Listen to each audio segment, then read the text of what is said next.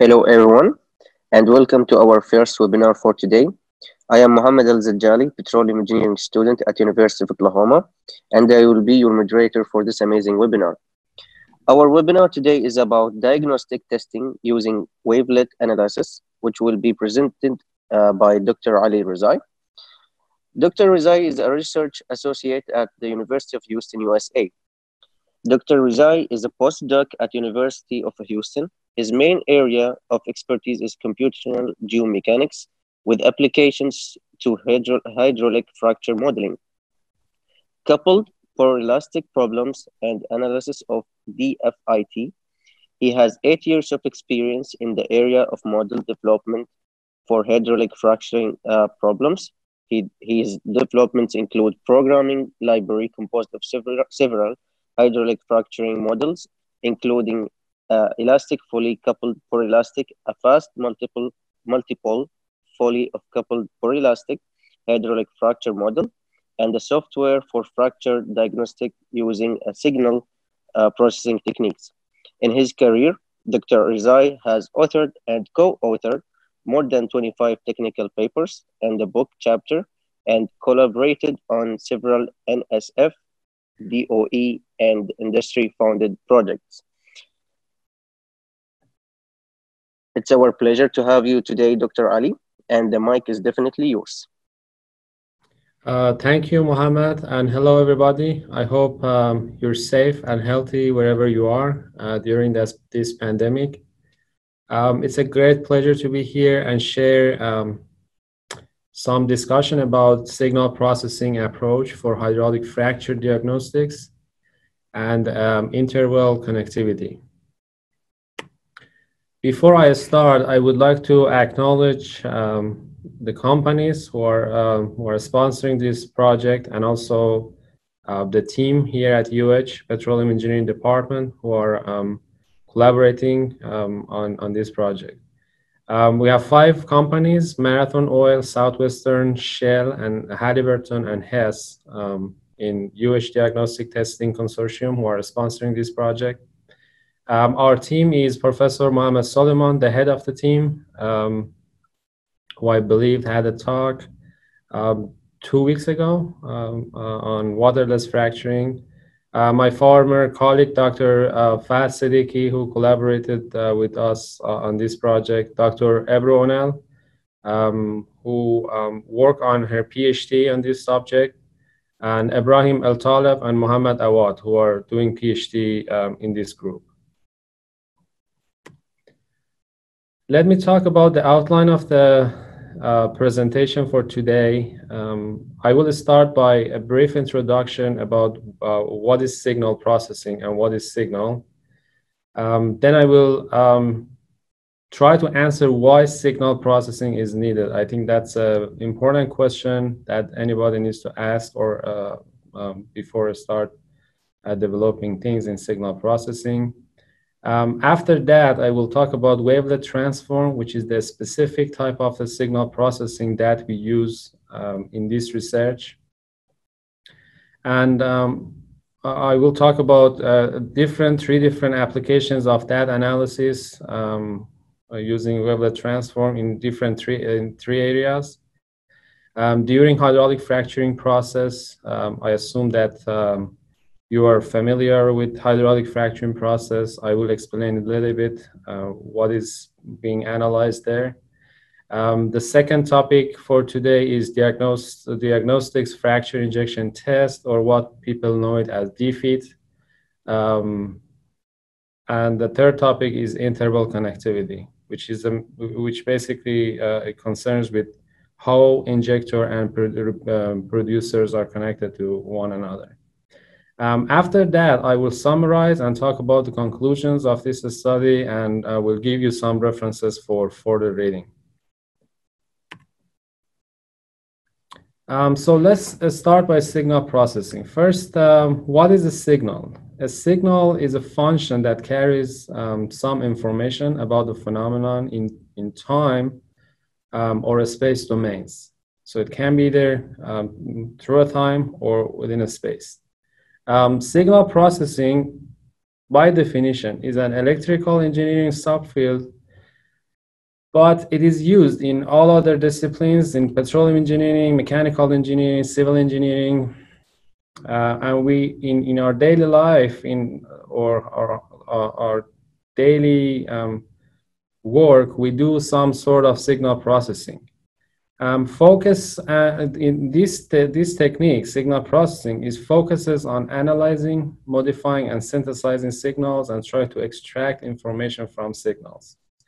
The examples of signals can be sound, image that we see in XY domain, and scientific measurements like the pressure that you may read from a gauge, temperature or rate. All of these are signals because, as I said, they carry information for us.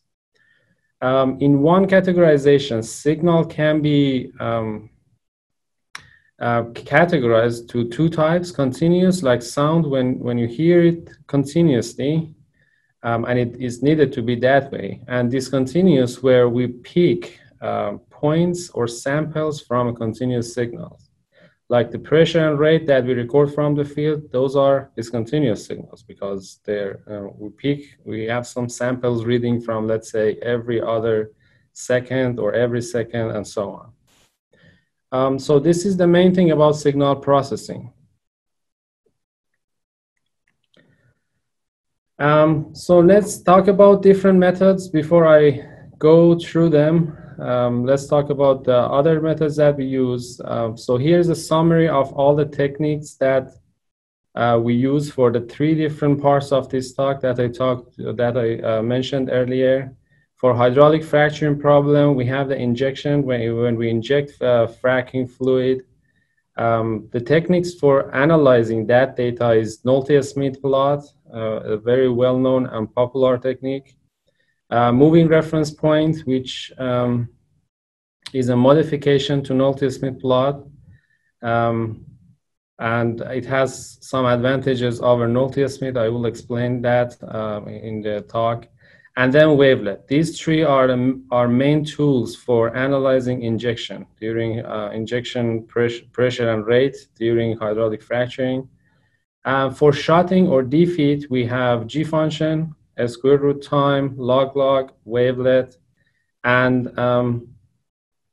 the method by Siddiqui et al. So somebody raised hand. I don't know how we're going to.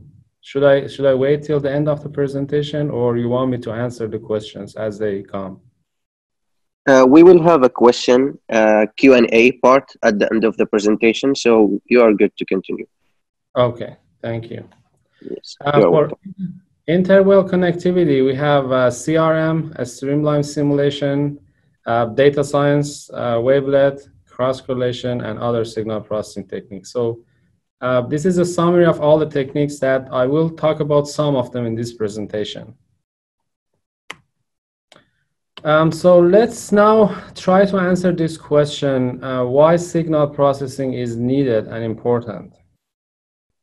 The current models that we have for analyzing fracturing or pressure data, rate data, or during EOR, they all have some assumptions and simplifications, and each of them looks at the problem from a different angle.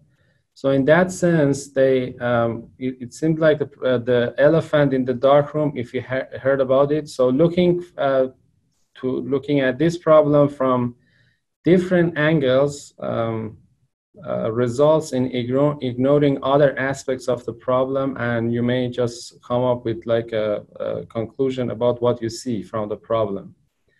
And because of that, the models are not suitable for problems in unconventional reservoirs, and when the problems that we're dealing with reservoirs become more complicated in defeat, hydraulic fracture propagation, and so on. Signal processing is a great method because it has minimum assumptions. We basically treat rate, pressure, or temperature as signals, and we try to extract information. It doesn't have assumption about the data itself. There is no cleaning. And another advantage is that it can be used in real-time analysis. Sometimes when we're doing let's say, a field job, one needs to wait till the end of the job until they can analyze it. Using this signal processing, we can do it in real time. That way we can save money and probably stop a failure. So wavelets, as I said, are the specific type of the signal processing that we use in this research. And they're pulse-like functions being developed by Haar in 1910. So you see different types of wavelets here. You have Haar wavelet, Dubachi 4, 2, and 20. They have some properties. Average value of them are 0. They have non-zero norms, limited duration, and are defined by two functions. So a wavelet function, which is called mother wavelet, and a scaling function, which you see on these. And are classified to discontinuous and continuous types. In this research, what we have been using is discontinuous wavelets.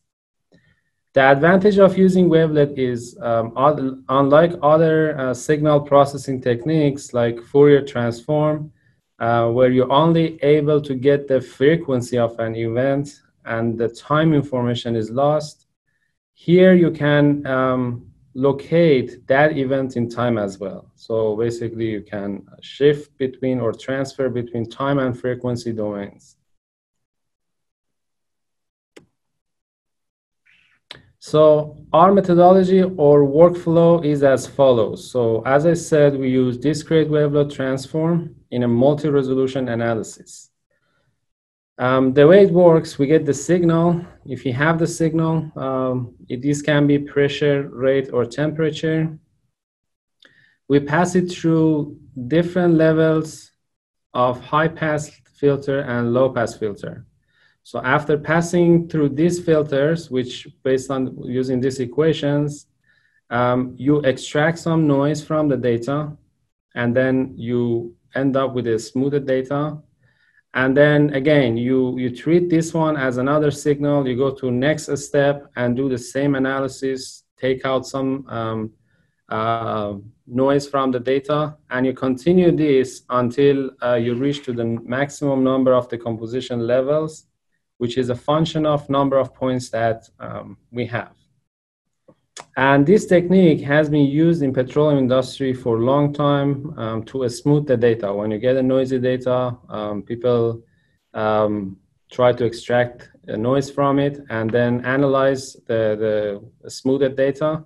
Here in this research, we analyze the noise that is in the data. So our approach is different than the conventional approach in petroleum industry or in other fields in that sense. What you see here is an example of a pressure curve in black.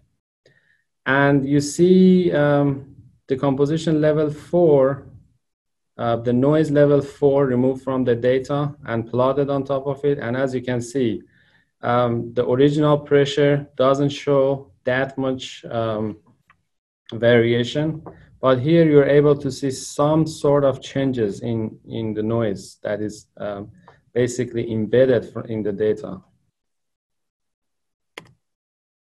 Another concept is pseudo frequency. As I said, wavelets have limited duration, and because of that, frequency cannot be defined on them, really.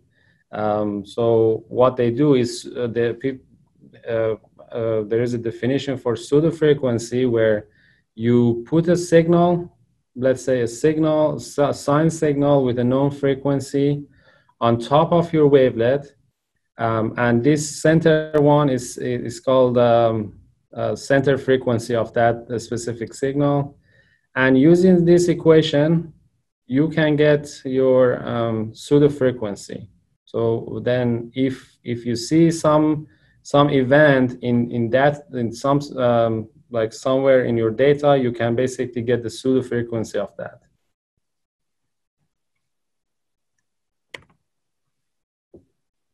So the way that we use we analyze signal, basically the type of the signals that we analyze, as I told you, are pressure and rate during hydraulic fracturing, because both of them are recorded, and pressure for defeat. And I will explain what is defeat if you don't know it. And also for EOR or water flooding, we get pressure and rate, both of them, and we analyze them. So let's look at this chart here. This chart showing a hydraulic fracturing job.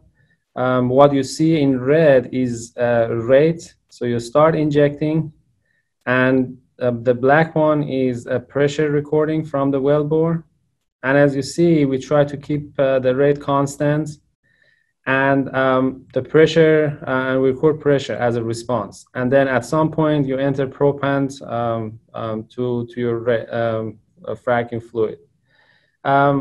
What you can extract from this data is, one interesting thing is, if you look at this pressure, you see at the point that you're entering propant, there is an event. And also you're able to see that in the rate data as well. And toward the end of this job, this part of the job is something that we don't want, because that's an indication of a screen out. The pressure goes up in an uncontrolled manner. You start seeing another event here toward the end of the job. So this is the way we can extract some data from it, but I will explain in more detail what other information can be extracted. Another interesting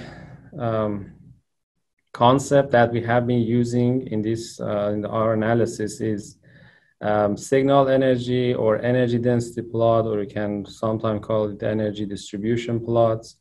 Let's say we have a function in time, and as I said, we sample it with some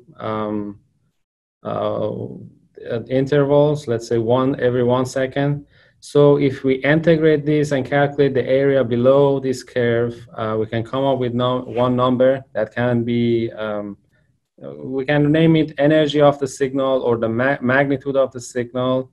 And the equation for using that, actually, the equation that we use for calculating that number is shown here.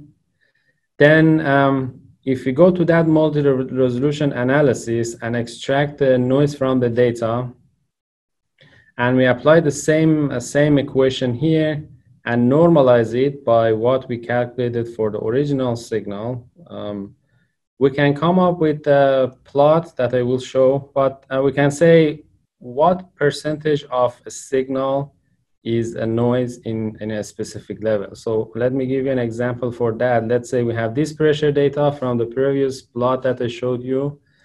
And this is the smoothed after we do the analysis. And you see noise level 1, high frequency, lower frequency, and lowest frequency.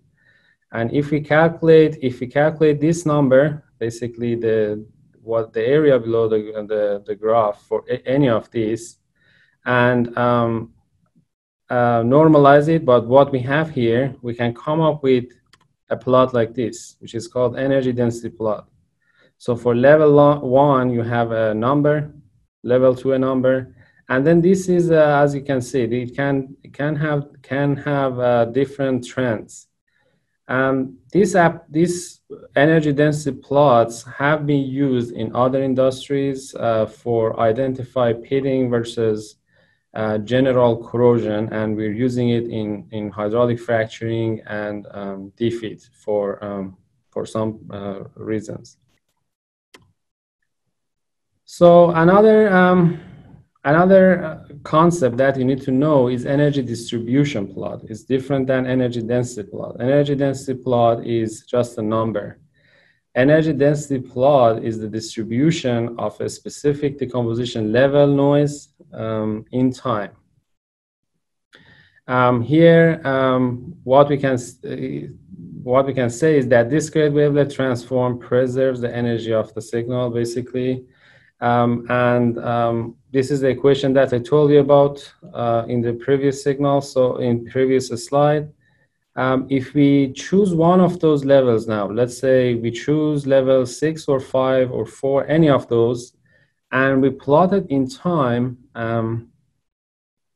and notice that the y-axis here is in log scale, then we can do some analysis with that. I will talk much more about what you see here in this plot, but I just wanted you to distinguish between energy distribution plot and energy density plot.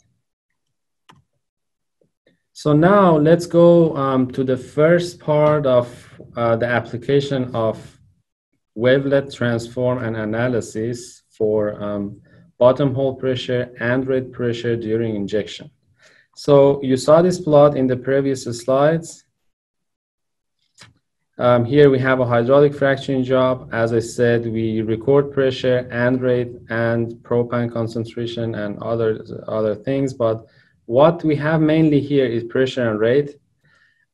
What we do in our analysis, we take the rate signal as the source and pressure signal as a target, because we're injecting and we get a response, which is pressure from the reservoir.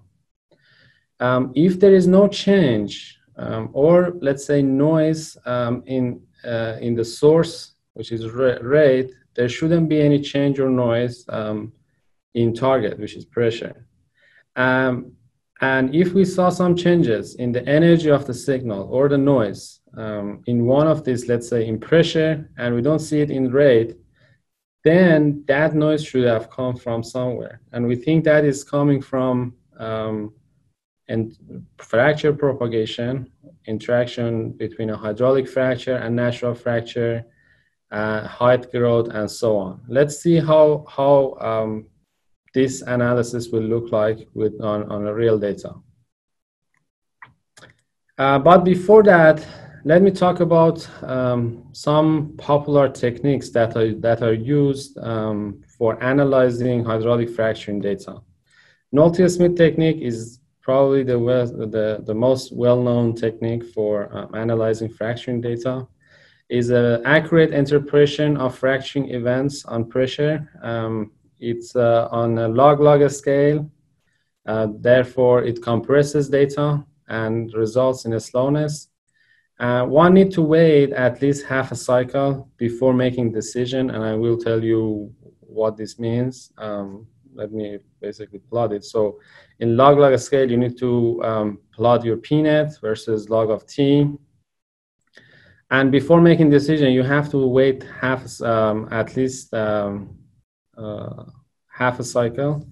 And you need to have closure pressure in advance if you want to work with this technique, because here you have P net. Based on the slope of the line that you see in this technique, you can come up with different interpretation of what's going on with the fracturing. For example, if you have a slope like this, less than 1 is the propagation with peaking geometry. If the slope is 0, you have height growth in addition to length growth, or increase in fluid loss, or both. If the slope increases, it's not a good indication. Usually, we don't want that slope to get definitely more than 2, because that's an indication of a screen out. If the slope is negative, that means rapid height growth or potentially KGD or radial fracture geometry. So each part of this plot means something in Nolte-Smith technique. In our group, my former colleagues, Pirayesh et al., developed a technique called moving reference point, which is a modification to Nolte-Smith technique, and is based on some proven concept that fracture propagates in a step. So basically, in Nolte-Smith, you think that the propagation happens continuously. Here is a stepwise. So fracture gets energized, then a step of propagation happens, and again, this process continues. The advantage of this moving reference point, or MRP, which I will call it MRP, and I want you to please remember this, because I will refer to this in the next couple of slides. The advantage is that it faster detects fracturing events, and it doesn't require the closure pressure in advance. So in this technique, you need to calculate an E, and you plot the E versus time. And the value of E, each value of E means something here. If E is approximately close to 0.25, that means the normal fracture extension. What you see in this green area here, if your pressure, if your E is within this green area, means that normal fracture extension. If E is close to 1 in this red zone, means that's no good. It's a screen out. If E is less than 1 or negative, that means rapid height growth. And if E is 0, means fissure opening or fluid loss. I have some references for you at the end of this presentation to read about this technique if you're interested. So let me now talk about some examples of analysis using our technique, which is wavelet transform, and comparison with MRP as a, I would say, analytical technique. So here again, you have another job. This is from Marcellus Shale. A stage is one stage of that job. You see the rate here and pressure, recorded pressure, and you see the propan concentration entering the fraction fluid. If we analyze that data for rate and pressure separately, using the energy density plot that I explained, and put them on top of each other here, what we see is an interesting trend. You see at some of the decomposition levels, they have a same trend. In some of them, there is a deviation, basically in the energy of the noise that we have for pressure and rate. So we call, wherever these two are on top of each other or have the same trend, we call that rate-related events, because we think that in that specific frequencies, there is no fracture activity, basically. And the other frequencies that we see some the deviation in rate and pressure, we call it rock and rate related events, because we still have the rate effect, but the rock related events, which are fracture, interaction with natural fracture, and so on, are entering. And then, as I told you, with the pseudo frequency concept, we can calculate what are the frequency of those events, if you're interested. So the plots that you see here is a comparison between one of these pressure and rate signals in the energy distribution plot of the noise, and you see they follow one another, and it's pretty straightforward. But if we pick one of these decomposition levels that we see there is a maximum deviation, and we plot it in time, you see that those behave differently. For example, this point, we don't see any change in pressure, in rate, which is in red, but there is some changes in pressure. So that is some interesting thing to investigate further. Now, what we did, we basically, as I told you, we based our kind of benchmark method, MRP as our benchmark method, and we compared what we observed with this technique with MRP, and we noticed that there are two groups of points. There is groups of points that there are some changes in pressure only, and there is no change in rate. As I told you, point 12 is an example of that. Point 9 probably is an example of that. Point 5 is probably another example. 7 is another example. And there are some points that there are some changes in rate, but the changes in pressure are different or much bigger than rate. And those are the points that are highlighted here, example, or here. And comparing with MRP, what we saw that is that, for example, those points the points in group 1 are pointing to some specific events in MRP, and pointing group 2 are pointing to another. So I think this the group 1 are pointing to the normal propagation region, and group 2 are pointing to fracture height growth. This is still an ongoing investigation, and we are working on more data and looking at it in more details to figure out what's going on there. Another example is the stage 2 of that job. Same way, you see pressure, rate, and propane concentration. And if you plot the energy density of each decomposition level, what we see is, again, at some point we have same trend for pressure and rate, and before that there is some deviation in the energy of the noise.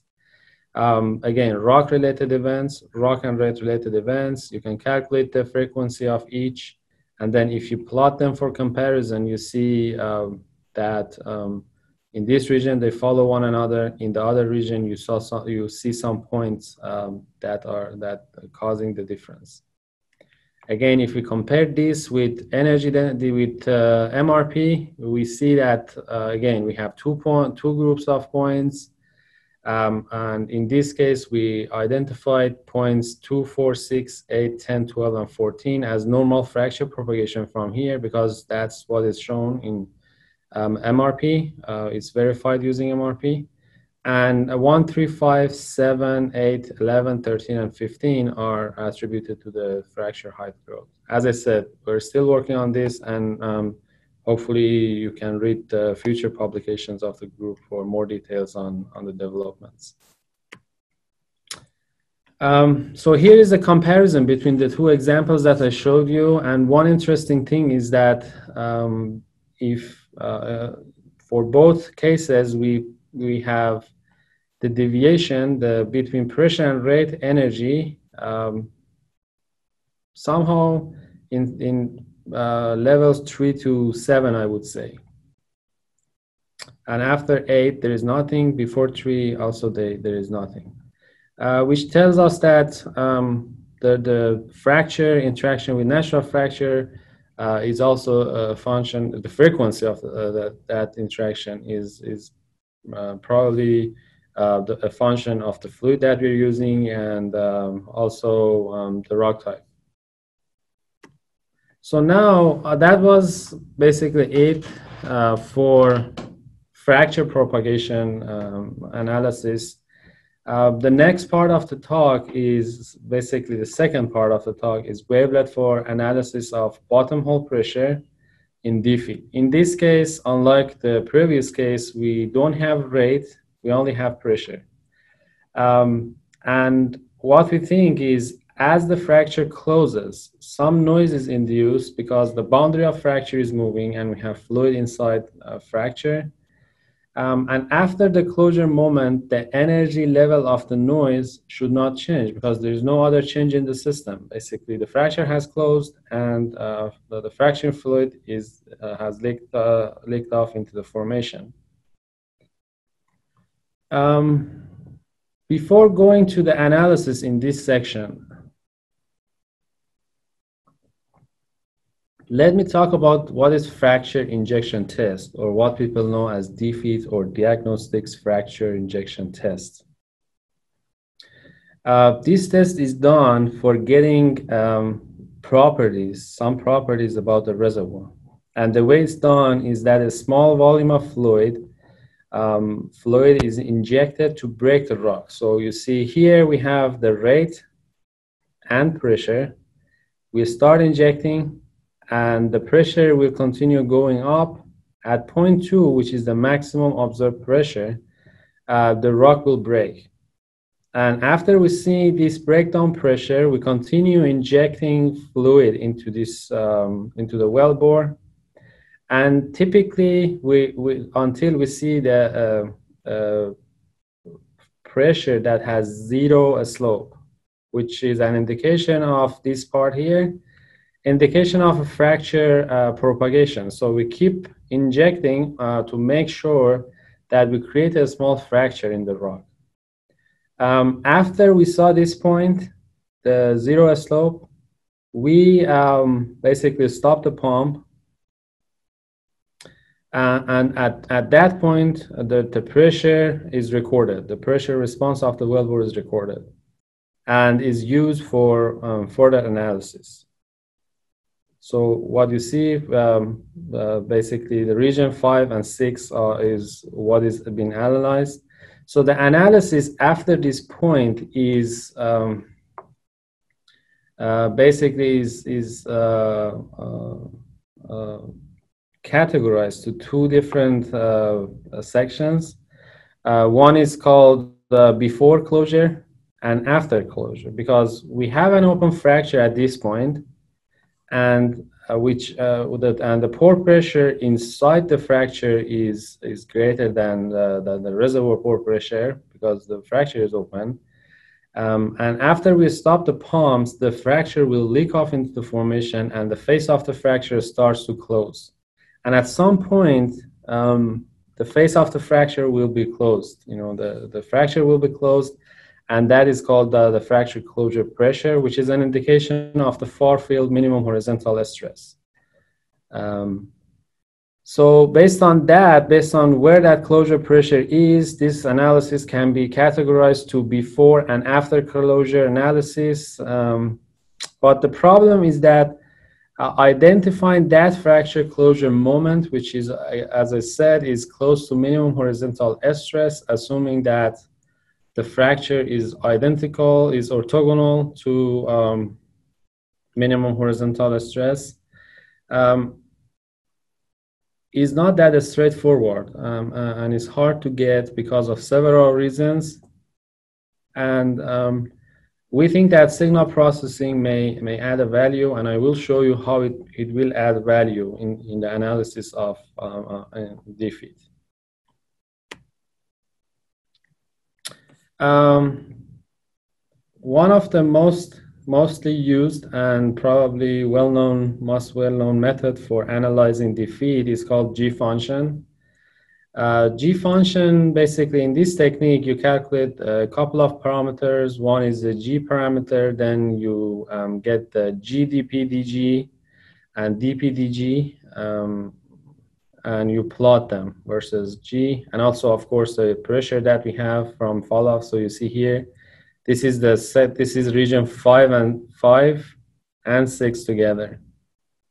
So the way this analysis is done, the red plot here is GDP-DG.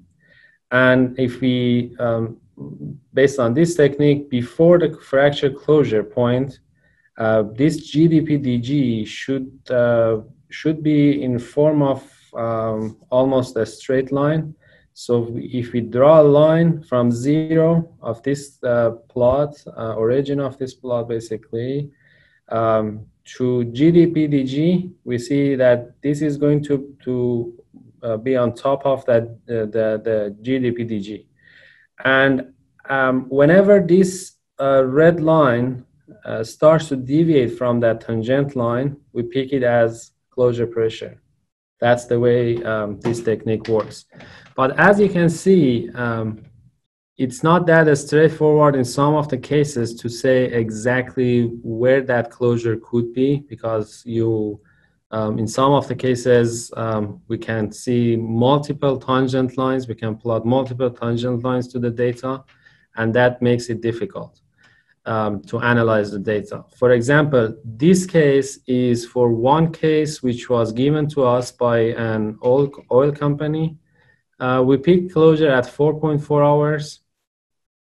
And in their analysis, they picked the closure at closely 5 hours. So there is some difference between what we think the closure pressure and minimum horizontal stress is and what they think. So depending on who is analyzing the data, one may come up with different closure pressure, and based on this, the whole calculation regarding the fracturing job, pad, the propan, and things like that will change.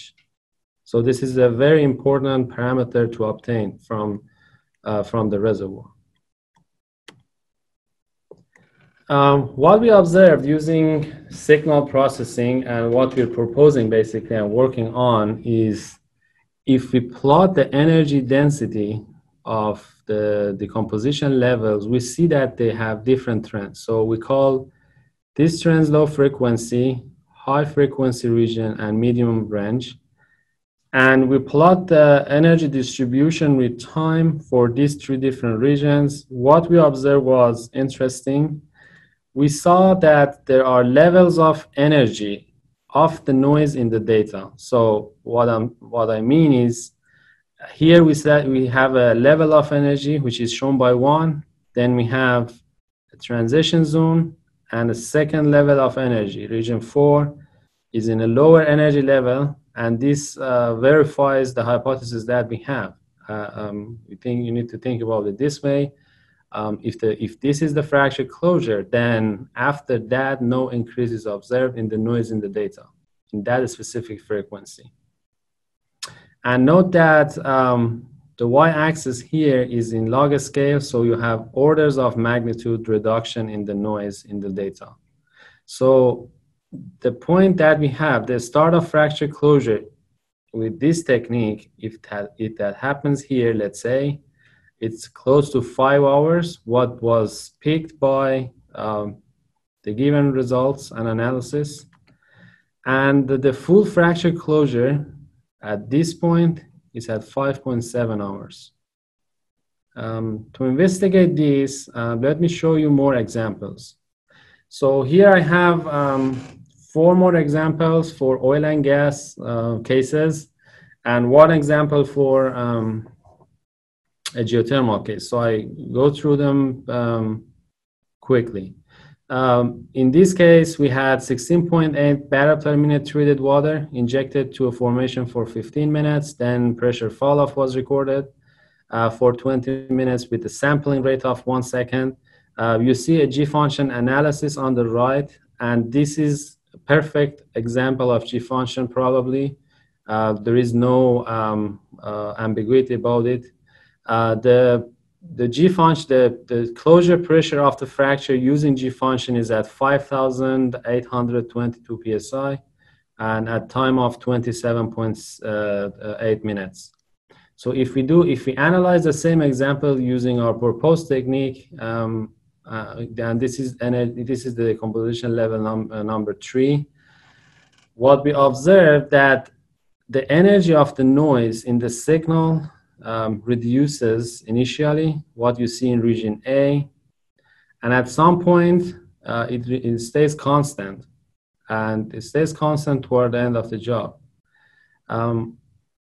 So what we observed that and what we thought that if this is the closure, the energy of the noise should be minimum and stay constant, and that's the case here. And we pick the closure at the intersection of these 2 lines. So, and if we compare that, the closure pressure using this technique is 5,790 psi, which happens at 27.95 minutes. Comparing to G-function, this happens slightly after what is picked by G-function. So another example, another straightforward case, average of 0.28 barrel per minute of water was injected into formation for 12 minutes. Then pressure fall-off was recorded after shutting for close to 77 minutes with a sampling rate of 1 second. The closure pressure in this case using G-function was 26,756 psi at 822 seconds. So analyzing this data using our proposed methodology, you see again there is a reduction in the noise in the data.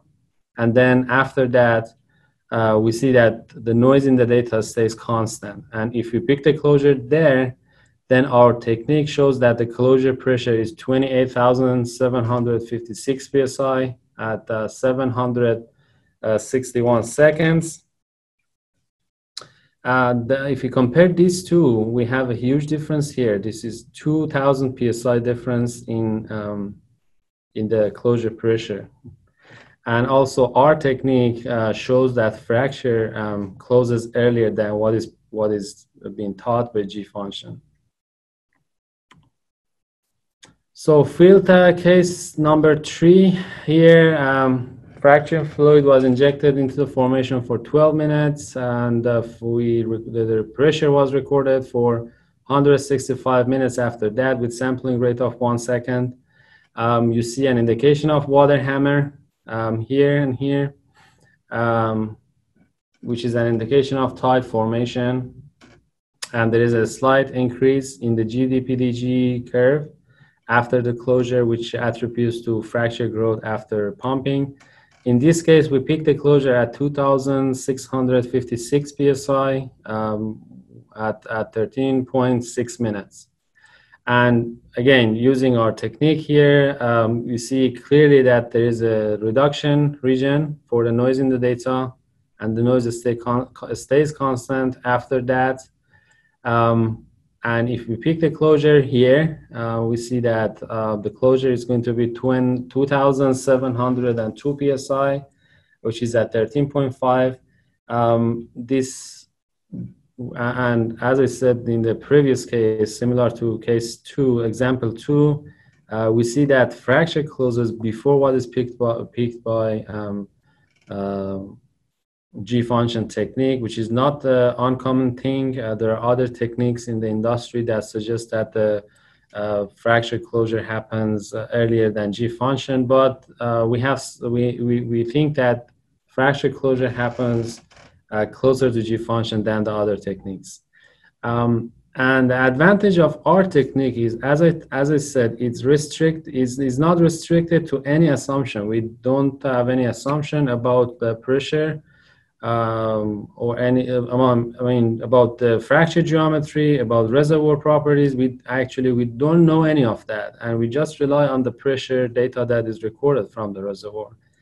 And this is a great advantage of our technique. So here is an interesting case. As I told you, G function is not as straightforward always. So here water is injected with average rate of 2.8 barrel per minute for 3 minutes into the formation. And these are the formation properties. And because this test was long, we had to cut the data beyond 32 hours. So here we have 3 possible candidates for putting the tangent line, as you see. And this is one disadvantage of G function. One can put the tangent line here, here, or here. And then you will have different closure pressures depending on where you put your tangent line. This was a given analysis, and they picked a closure pressure as 13,521 psi. So if we analyze it using what we are proposing with Wavelet, we can confirm it one more time. Here, again, what we see is energy reduces a couple of orders of magnitude, and it stays constant at some minimum level of noise energy. And if we pick the closure pressure now at this intersection, we have the closure at 13,521 psi at 45 minutes, which is very close to what is picked by the analysis that they have done. But here, again, we don't have any extra information. It's just pressure data. And you're not going to miss the closure using this technique, comparing to the other technique, the G function technique.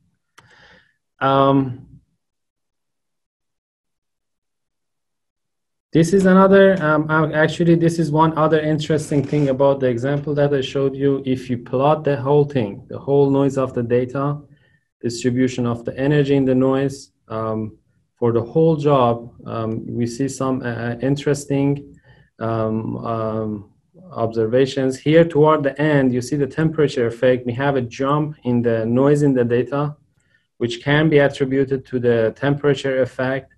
And the earlier part of this job, if we zoom in into that, you saw the analysis for that part here in this plot.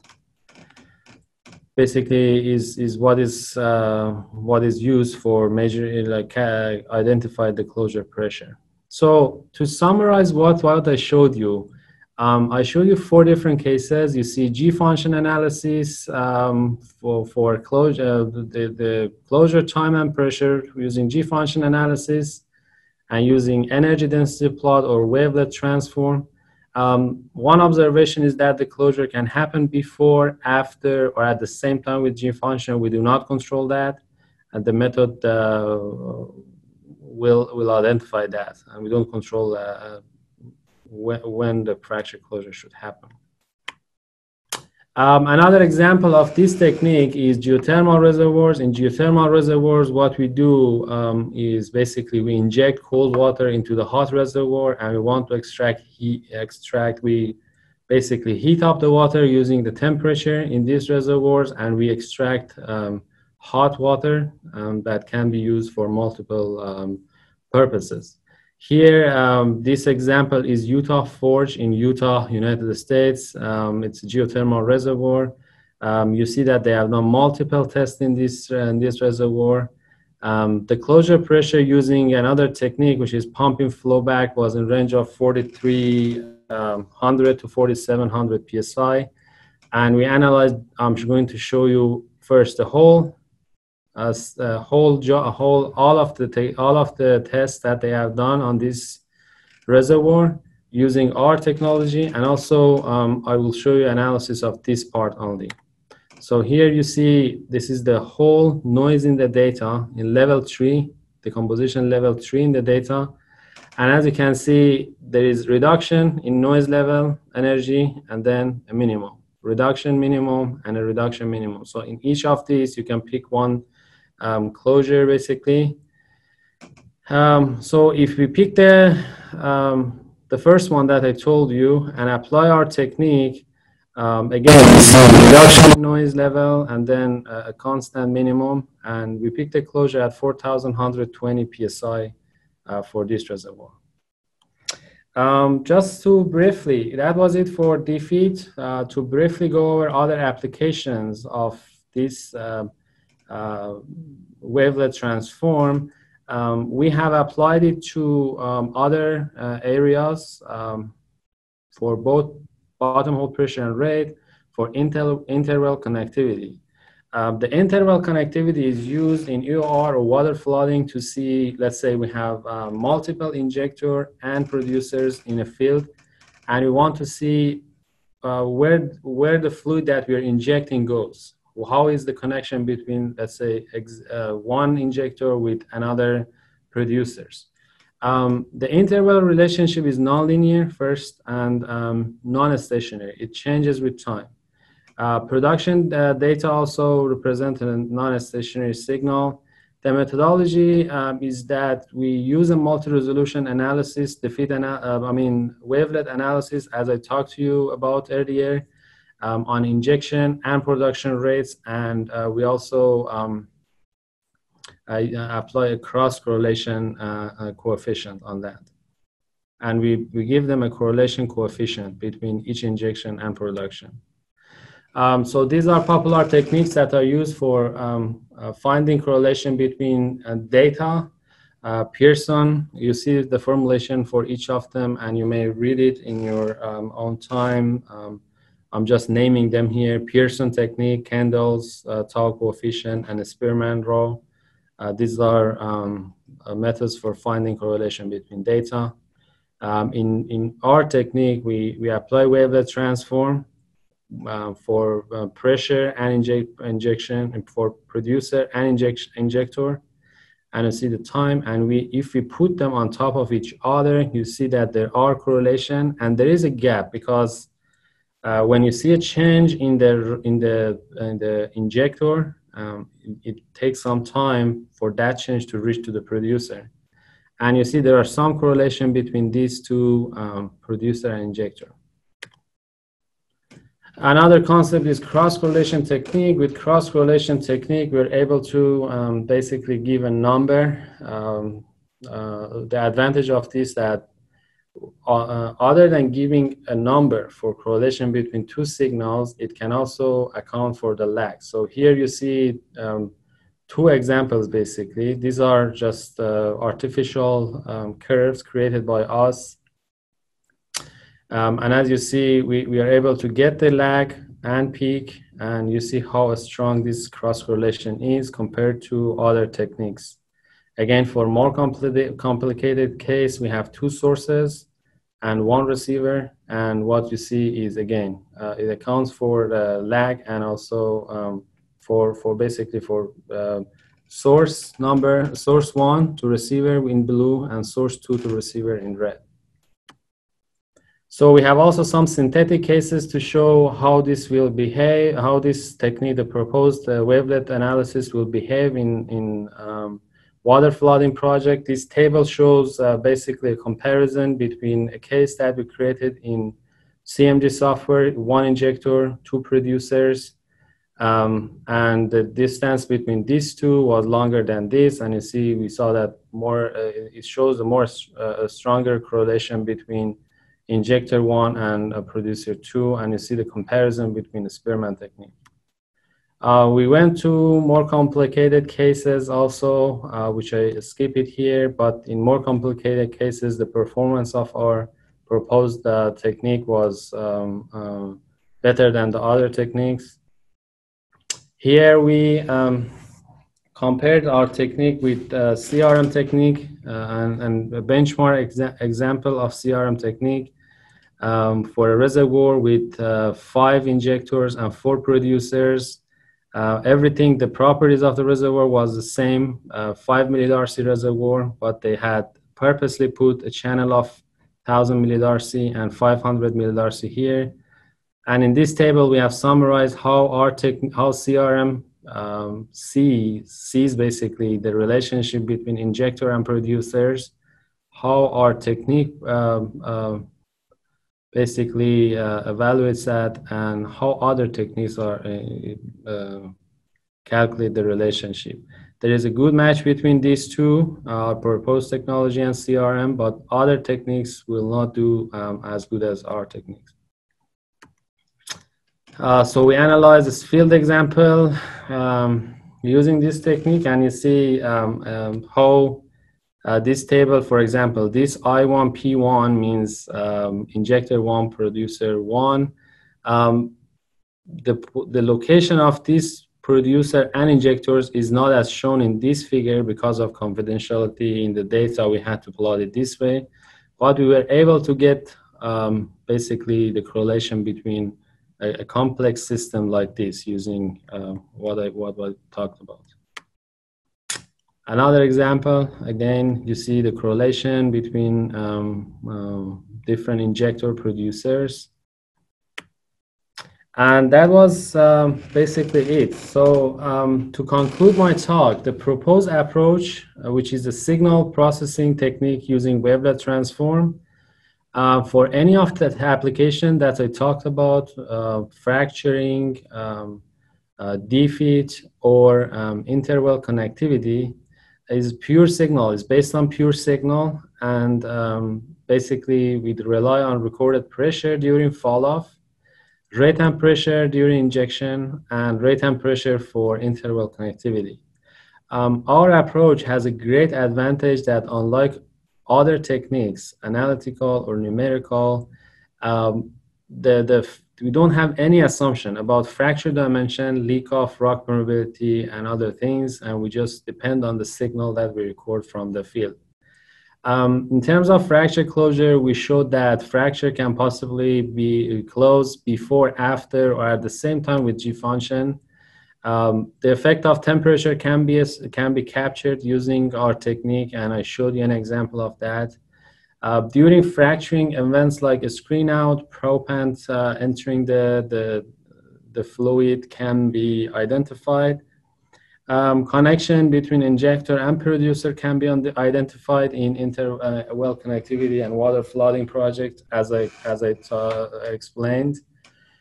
The closure events, which is a very important property of the reservoir, can be identified directly and from distinctive energy trends, as I explained in using multiple examples. And also, as I told you, the comparison between our technique and other techniques confirms that how our technique is first easy to use. Second, it can identify what is important to us much more easily than the other techniques. So for the reference, for your further information or reading, if you're interested in any of this topic, you can refer to Pirayesh et al. For moving reference point technique that I talked about, and Soleiman et al. For analysis of different cases using moving reference point. And you also can refer to Onel et al. These 4 publications for different applications of Wavelet, for fracturing data, for defeat, or for intel-well connectivity. And with that, I would like to end my talk. I thank you for attending this presentation. I hope I was able to add to your knowledge about analyzing data, and I would like to answer your questions if you have any. Thank you so much, Dr. Ali. We all would like to thank you for the amazing webinar you presented today. We have received many questions, but I have collected the most important ones. The first question is, what DWT means? Okay, discrete wavelet transform. As I said, wavelet transform can be continuous or discontinuous or discrete. And DWT means discrete wavelet transform. Thank you so much. The second question, someone is asking, what's the process of normalization to come up with energy density plot? Okay, let me go back to...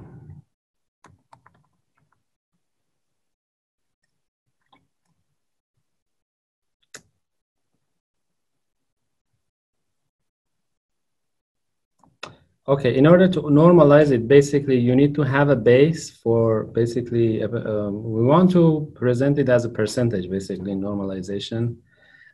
So we calculate the total energy of the signal. Let's say we have the pressure, in this case, we have pressure here. So we calculate the total energy, the energy of this, the area below this curve using this technique, basically. Since it's not a continuous function, we do it this way. And then for each of these decomposition levels, which are shown by D, we do the same thing. We calculate the area below the curve, and we divide it. Basically, the normalization is this part. We divide it by that number that we calculated from the original signal. That's what I mean by normalization. I hope I answered the question. Thank you so much. You did. One of the questions I received, what is the difference between rock and rate-related event and rate-related event? What do we need to pick and separate the levels into these 2 events regimes? Okay, the question is, what is the difference between rock and rate-related events and rate-related events? Related event, yes. What was the second part of the question? Why do we need to pick and separate the levels into 2 regimes or into 2 event regimes? Okay, so during hydraulic fracturing, what we want to interpret from a hydraulic fracturing job is basically the dimensions of the fracture. We want to see where the fracture is going, what's the dimension, what's the height, what's the width, and what's the length of the fracture. We want to also know that if our fracture has intersected a natural fracture, because that will change our calculation when we want, that will change the calculation that we have later in reservoir studies. The reason that we deviate this, basically we separate to rate-related events and rock-related events, is that because we want to get We want to know whether our fracture is propagating in height or not, for example. And here, as I said, we pick the rate as the source and pressure as the response. And since they are following one another, we are sure that not in this frequency, at least these frequencies, there is no interaction, for example, between hydraulic fracture and natural fractures. We don't see it in this frequency. But here, for let's say we pick one of them. Let's say we pick number 6, the composition level number 6, and we talk about this. So for the rate, we have this much energy. For the pressure, we have this much energy. And the deviation tells us that the noise, because the difference between the energy, basically, yes, the difference between the energies of these the rate and pressure tells us that there is some noise entering into our data. That's why we separate them to two regions. And since in this region, there is no separation between them, first we say there is nothing coming from the rock. And here we can say there is, other than what we see in pressure, there are some changes coming from the rock, which can be anything. We don't know yet. We need to go to energy distribution plus to identify those. Thank you so much. And the last question is, what is DFIT stand for? DFIT stands for Diagnostics Fracture Injection Test. So this test that I explained here has different names. If you want to call it in general, we can call it fracture injection test because we inject and we want to get some information. But diagnostic fracture injection test, or DFIT, is the most well-known name for this, basically the test that we're doing here. DFIT means the test that we're using here. Thank you so much, Dr. Ali. Thank you so much for the great webinar. We really appreciate the informative webinar. And thank you guys for watching. We hope to see you in the next webinar for today. Thank you so much. Thank you, everybody. You have a great day.